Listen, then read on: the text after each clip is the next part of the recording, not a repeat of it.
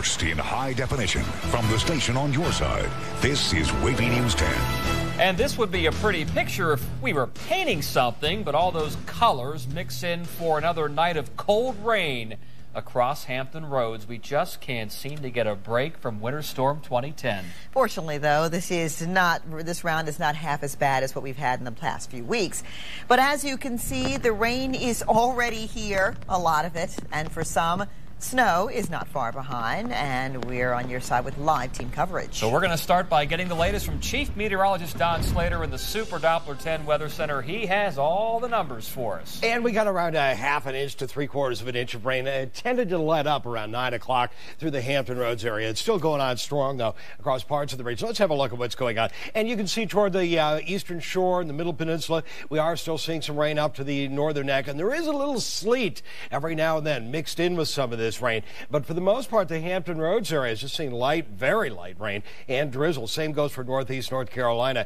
So we've got a bit of a lull going on here for right now throughout the region. But that's going to pick up again tomorrow morning as some cold northwest winds kick that moisture back into play. And we could see this end as some snow. Now, current temperature readings throughout the area between around 34 all the way up to about 45 degrees.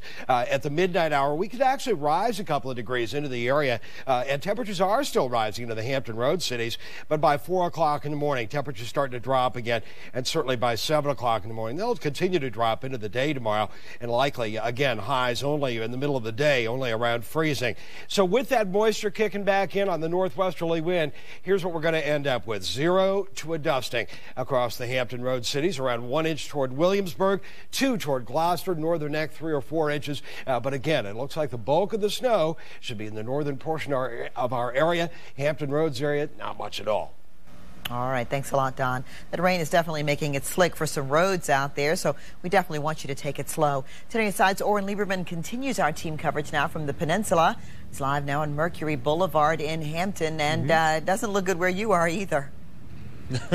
Alvita's been raining pretty consistently since about 5 or 6 o'clock this afternoon, so the roads are very wet, although the rain has let up just a little bit. So although it's not raining at the moment, it's been raining long enough that all the roads